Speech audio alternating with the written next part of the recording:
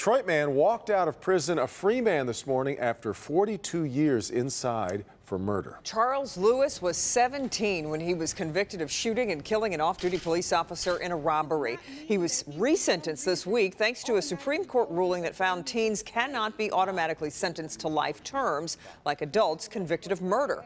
Coco McAvoy sat down with him today. Coco, he's stunned to be out. Yes, he is. We spoke with Charles Lewis and his attorney, and he says he is overwhelmed, but he's a different man now, and he's thankful for that ruling. It's surreal. It's mind-blowing. For the first time in 4 decades, Charles Lewis is free from prison. To go from last night, I was in the hole, sleeping in a cell with nothing in it but a mattress and a blanket and a sheet.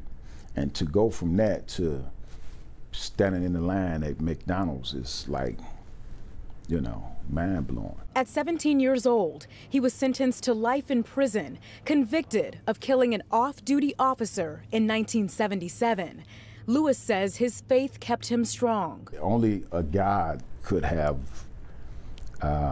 watched over me. His case was reopened because the U.S. Supreme Court said teens can't automatically be sentenced to life, like adults convicted of murder. As a result of that decision, I'm on the streets right now. Though Lewis always claimed innocence, he has not been exonerated, and he knows some people will still see him as a murderer. When people evaluate my life, they will always say that, but they will also be able to point out the positive things. He plans to pursue his original passion, music.